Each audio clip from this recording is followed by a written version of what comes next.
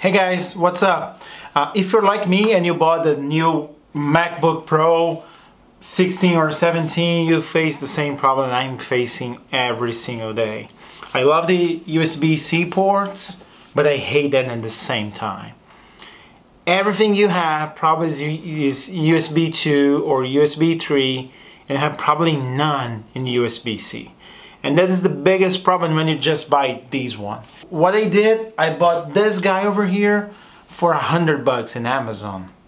But yesterday, I received a new one for another brand that is $40. And I'm going to show you guys the difference between both of them in this video today. First thing, you can have the links for Amazon for both items here below. So if you want to buy one of these, the links are here below. Let's talk about features.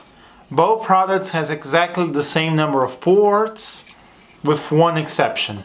This little guy over here has two USB-C ports, but they need two USB in the MacBook. So work really well for the new MacBook Pro 13 or 15 inch, but didn't work if you have a MacBook 12 Retina, for example.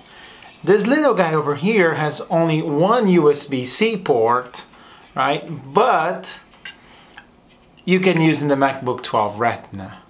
The problem with both items is when you connect in the computer, in this case you're using the two ports, and in this case you're using just one port, but the other port over here, it's gonna be blocked.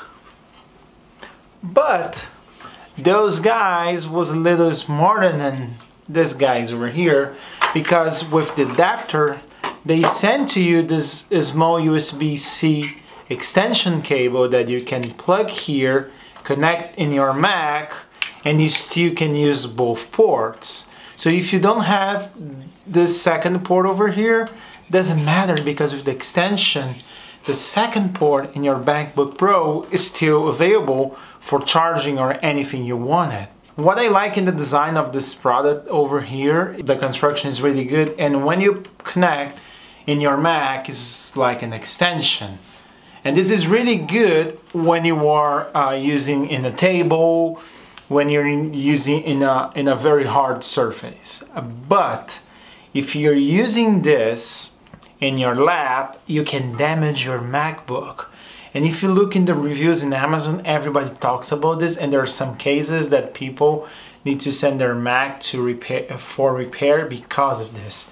Because when you're doing this, you start pressing here, you can break the adapter, the USB-C hub inside the Mac, and you can damage internally the USB-C ports.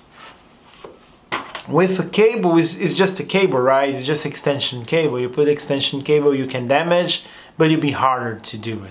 Both products has HDMI, has memory card reader, two USB 3 ports, and in this case, one USB-C, and in this case, two USB-Cs. Just one of them can be used for charging this guy, so you can use one for charging and the other for any peripheral.